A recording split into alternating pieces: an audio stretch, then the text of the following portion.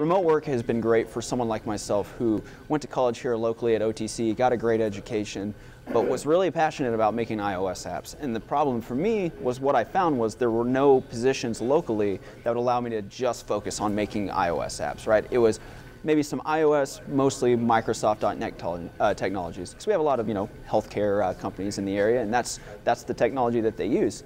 So what remote work allowed me to do was stay right here where I'm at, a place that I love, where my family is, where the cost of living is excellent, but go ahead and get that job that's only available over in Silicon Valley, right, where all the hot companies and startups are.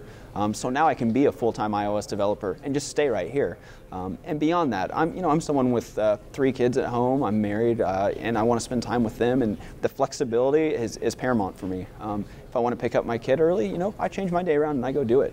We're much less about a 9-to-5 kind of pattern, and more about we trust you to get the work done. You know what that looks like. Life's crazy. It's going to throw you curveballs. If you're sick, take the day off. It's much less about being shackled to your desk and more about going, where are you going to do the best work? We trust you're going to get it done.